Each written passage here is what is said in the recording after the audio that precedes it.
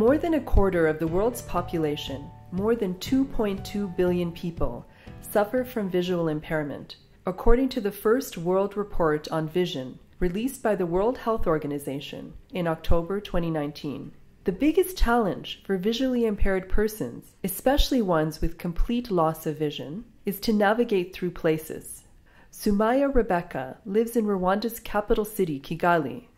She always relies on her daughter to make movements outside of her home. Najyaga nirirwa nicaye mu rugo umwana yagiye ku ishuri, nashaka nko kujya kuri botike nkabura umuntu tujyana no kujya kuri toilette najyaga njyana n'umwana akanyobora.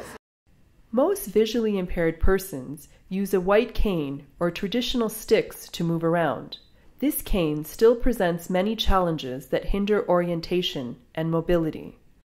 Niyo dukoresheje inkoni yera, usanga hakiri ikibazo cy'uko abantu akenshi ntibayizi, ntibayisobanukiwe, ubwo rero barayigonga, barayikandagira, nka kuriya ibyapa biri ku muhanda, ushobora guturuka hirya ukajya kumva inkingi cya cyapa cyamaze kukugonga.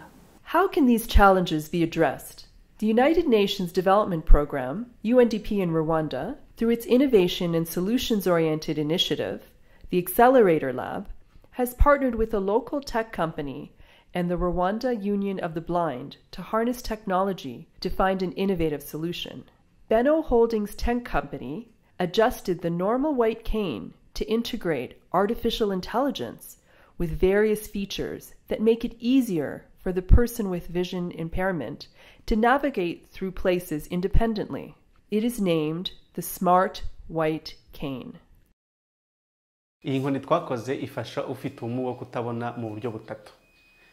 Imumenyesha ko agiye guhura n'ikintu runaka yakaba yasitara hatarakigeraho, ikamumenyesha ko bwije cyangwa bukeye, cyangwa se ari ahantu hatabona hari icuraburindi, ikanamufasha kuranga amerekezo y'ahantu aherereye. Iyi nkoni twayihaye sensor ifite ubushobozi bwo kumenya ko mu ntera ya metero 1 na santimetero 20 hari obstacle cyangwa se igisitara ashobora gutsitaraho. Ikabimubwira ikoresheje ijwi, icyo twita sound, ndetse no gutigita icyo twita vibration. Kurako twateganyaga yuko ashobora kuba afite ubumuga bukomatanyije. Twayihaye sensor ifite ubushobozi bwo kumubwira ko bugiye kwira cyangwa se bukeye, kugira ngo niba ari naho yari yagiye ataye hakiri kare. Ariko yaba ari nakumbanwa akaba yinjiye ahantu hari umwijima, ibasha guhita yongereka yimubwira kugira ngo amenye ko hashobora kuba hari na danger cyangwa se ibyamuhungabanya. Iyi nkoni ifite GPS iranga amerekezo y'ahantu aherereye, aho umureberera ashobora kwifashisha application yabugenewe ya mapping muri smartphone cyangwa kuri mudasobwa, kuri computer, akabasha kumenya aho uri kuyikoresha aherereye. Ifite battery rechargeable, aho ishobora kumara iminsi 5 igihe yaba yuzuye. Ikaba ifite ubushobozi bwo kuba izi sensor zitakwangirika igihe iguye nko mu mazi.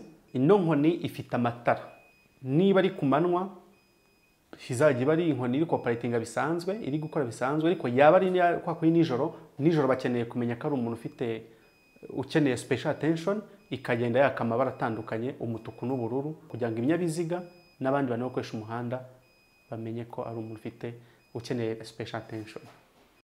The Smart White Cane should have a positive impact on the mobility of persons with vision impairment, like Sumaya Rebecca. Ngubi inkoni nzajya nyifata mbasha kwijyana ahantu hose. Igiye gutuma ntazongera kwirirwa nicaye mu rugo, ubu aho abagenzi banjye bafite ubumuga bwo kutabona baba nzajya mbasha kubageraho. This is even more promising to persons like Furaha Jean-Marie, who has a combined disability. He is sight impaired and deaf. Twebwe dufite ubumuga bukomatanije, iyi nkoni yadufasha kubera yuko numvishe vibura mu buryo uyumvira mu kiganza. Yadufasha cyane rero kurenza ko twakoresha iri isanzwe. The Smart White Cane was developed in line with UNDP's commitment to the universal principle of leaving no one behind in achieving Agenda 2030 for Sustainable Development and its goals. UNDP Accelerator Lab Rwanda focuses on leveraging technology to address complex development challenges by mapping exploring and experimenting solutions led by people closest to the problem. Driven by our commitment to leave no one behind, we worked with Rwanda Union of the Blind to identify challenges persons with visual impairment face on a daily basis. Mobility and safety on the road emerged among the biggest challenges they face. We believe this smart working device will help to increase their mobility independence as well as enhancing their participation in various socio-economic development activities. Developing a tool is one thing. Making it available and accessible to the beneficiaries is another thing. Dr. Donatille Kaniba, the Executive Director of the Rwanda Union of the Blind, calls upon the Rwandan government and development partners to help scaling up this innovation. Biragomba ko haba uburyo bwo guhugura abantu kugira ngo bamenye gukoresha inkoni. Hakaba n'ahantu hazwi bashobora kuzibona.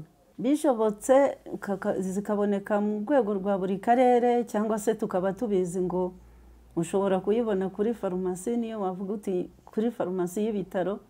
Ubundi byagombye kujya muri mituweli, ubwo buvugizi twarabukoze ndumva bariho babitekereza bagerageza ko inkoni yera yajya muri mituweli. Leta rero yadufasha zigashyirwaho abantu bashobora kuzibona zigatangira gukoreshwa. Izi nizo zigiye kuba iza mbere zikorerwa mu Rwanda. Ndakeka zibaye ku giciro cyiza gishoboka no mu bihugu duturanye bazatugurira. Various studies have proven that vision impairment reduces productivity and causes undue economic challenges that can be overcome. Persons with visual impairment have said that the smart white canes has given them hope and opportunities to be more productive and to make an impact on their families and communities.